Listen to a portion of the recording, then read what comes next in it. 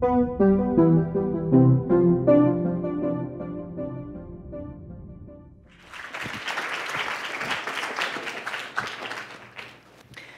morning, everyone. I know it's been just a couple of hours since you just opened your eyes this morning, but I will ask you to close your eyes again, and we will together take a walk down visual memory lane. Okay, ready? Please close your eyes. And we will imagine we're at Central Park, at the southeast end of the park, by the big gate leading to the zoo. We will walk up north on Park Road, past the tickets office on our right, the main entrance of the zoo on our left, and we will be able to see some parts of the zoo as we walk, and we will reach the Delacorte musical clock. And if we are there on the hour, we will see the beautiful bronze animal figures dancing around the clock. We will continue past the children's zoo, and we'll walk under the overpass, take a right at the fork, and we'll end up at the playground hidden behind the trees. Next to the playground, the Big Rock, one of the famous big rocks of Central Park. And on a beautiful day, there will be children playing at the playground and climbing up and down the Big Rock, maybe taking a short break at the treehouse on top. And this time of the year, the trees are all green with their leaves, the grass is green, dotted with busy squirrels here and there. And we'll continue walking up north past 72nd Street. And on the path down the hill, we'll arrive at the Conservatory Water, where we will see the model boats sailing. Okay, you may open your eyes now. So I gave you the contents to follow this walk, just using sound and language, which is another great skill of the human brain. But what made it possible for us to take this walk together? Even those of you who are not familiar with Central Park or those parts of the park that I talked about, and even for those of you who did not close your eyes the whole time, you were able to follow and we were able to walk together thanks to our visual system. The visual system makes a complete, flawless snapshot of the whole world around us. And it continuously updates the snapshot to check for any changes happening around the environment. And it relays this information to the learning and memory networks of our brain, integrated with our visual system. And it does it just starting with light. Light reflected off the surface of objects falling to the back of our eyes, to our retina, and then getting converted to electrical signals, which are transmitted all the way to the back of our heads, to the primary visual cortex. Light reaches the neurons at the back of our brains, and, my brain's not showing up. But imagine that there is actually, this is the back of our head, and the neurons at the back of our heads are putting things together, just lines, bars, and orientations of these bars, from edges to color, texture, and segments of objects, and finally, an object, a lamp, and not just a lamp, but a lamp spatially located on a table in a room. And the part that is at the bottom of our heads, our ventral temporal cortex, is specialized in object recognition. And out of all the objects that our visual system has to process day in and out, there is one specific class of visual stimulus that is very important for our daily interactions. And that is a human face.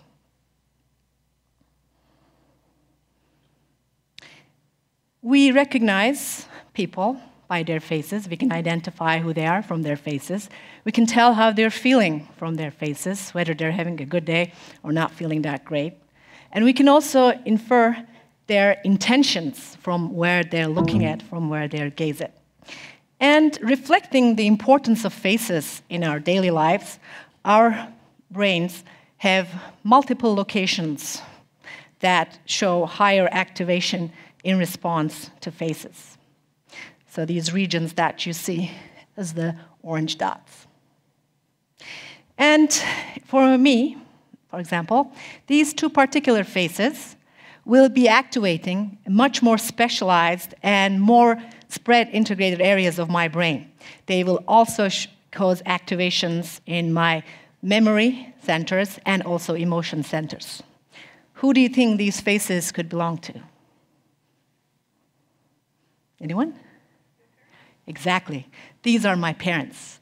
These are faces that I am very familiar with. I have many memories about these faces, and I also have strong emotions for these faces.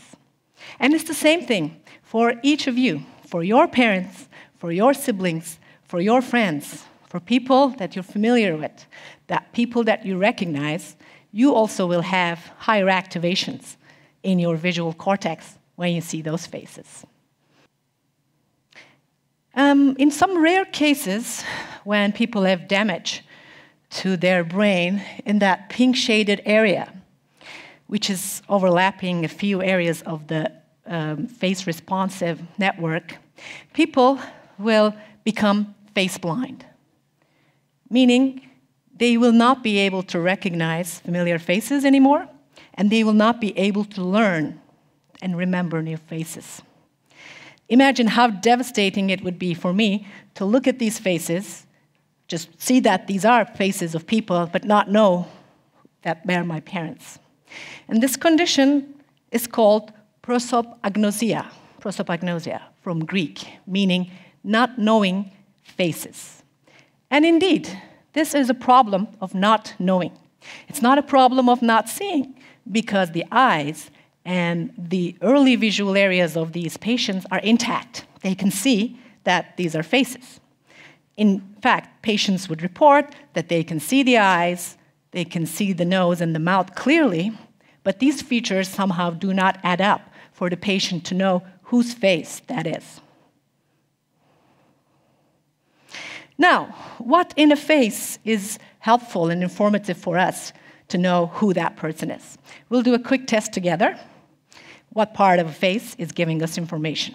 So if we cover up the features of a face, we can still make up that this is actually a human face from the contours, but we can't really tell whose face that is. But trust me, this is a face, although you may not have seen in real life, this is a face that you're familiar with. If we expose the mouth, is it very helpful for anyone to tell who that could be? Oh, you get guesses. Kim Kardashian. Not bad, okay. How about the nose? Anyone? All right. Wow, that is a super face recognizer over there. Okay, how about this? Now, it should be quite obvious to all of you that this face is Rihanna's face. So except for a few super recognizers, actually, it is the eyes that give us the most information to know whose face that is. And indeed, actually, half a century ago, Yarbus' studies show that when people are observing faces, they look mostly at the eyes of the faces. Here on the right, you can see the black track. It's their gaze overlaid on the image, and the darkest parts on that image are the eyes.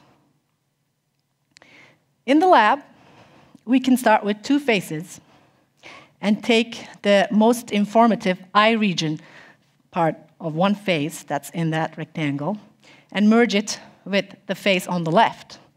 And we'll end up with two new faces. So it's not as easy as it would be in real life, but I guess we can all make out that these two are different faces, and the difference between the two faces are the eyes. Do you agree? Okay. But when you ask face-blind people with damage to the face-responsive areas in their brain, shown in the pink shaded area, they will not be able to tell you that these faces are different. And even the ones that can tell that the faces are different, they won't know that it's the eyes that are different between these two faces. So, is it the eyes? Is it the eye region, the distance between the two eyes, the whole eyebrows coming together? Is this the part, this image, that our visual system stamps as, okay, the relationship of this part, the eye region. This looks like face X. I'm going to stamp it as face X, and I'm going to relay it to the learning and memory centers to put it on the folder of other information with person X. Is that how it's happening? And where exactly in the visual system, where exactly in those integrated areas from seeing to knowing is translated? Is it the areas that are under that pink shade, the areas that are not activated in face-blind people anymore? Or is it the connections of these areas to further network areas downstream? And not just faces, for all the other things, all the other visual information that we see all the time. How is it that our brain, our visual system, binding together all this information, that it starts just from bits, from just light, and just gives us a whole flowless picture of the world? And not only that, we're also able to take a trip together even when we don't have the visual image in front of our eyes. We have lots of data, we have many theories, and we have bits and pieces of it, but we don't exactly know how the brain is doing it. We've come a long way for non-invasive human studies. So the picture on the left, it's an earlier example of computer tomography. And you can actually barely make out where the brain is over there. And on the right, you see a recent 7 Tesla intensity magnetic resonance image, non-invasive, taken of a human. But we still need further breakthroughs in physics to increase this resolution. And we also need comprehensive computational models to put together the information from non-invasive human studies and from animal studies to have a better picture of how our brain is doing it. And maybe one of the scientists, future scientists among you, will be able to come with this breakthrough and will help answer these questions. Thank you.